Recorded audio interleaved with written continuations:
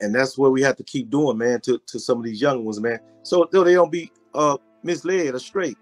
You know what I'm saying? We ain't into no he got on red, shoot at him. He got on blue, shoot at him. I mean, let's make sure we understand who we is.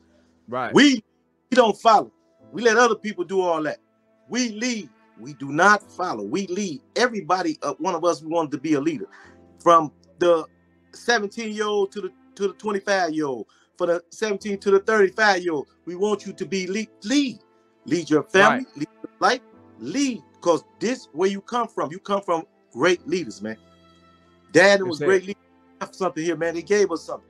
Doom dudes was leaders, and you need to step up and be a leader whoever you're around. First thing you gotta remember. Oh, hold up, man. I'm not following that. That's not what I've been taught. But there you go, because you got to get the correct teachings. You got we have to get the correct teachings. Push back. You got to push back with that. That's not what I've been taught. That's wrong. I ain't doing that. That ain't what I'm about. I'm about this here. The brother Blayland said, many of us forget that our pledge made us obligated to support no matter how we personally feel, view, or think. Look and learn to all that is conducive, and classes are mandatory. That is correct. Because how are you going to lead something if you don't, if you're not educated enough to know what you lead? Who gonna follow you? How do you know if you don't know a cow is a cow, a donkey is a donkey? You know what I'm saying? You don't know a rat is a rat. How do you know? You don't even know what these things curtail. You got to learn what these is first. You know what I'm saying? So teaching, get educated about it.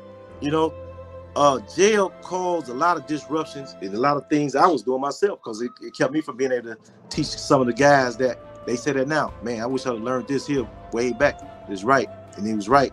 They wish they would have learned this stuff way back, then they would have been able to be misled. Right.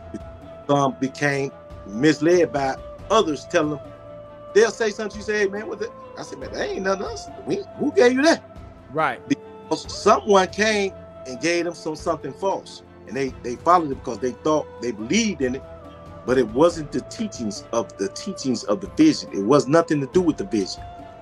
And it created disruption all over.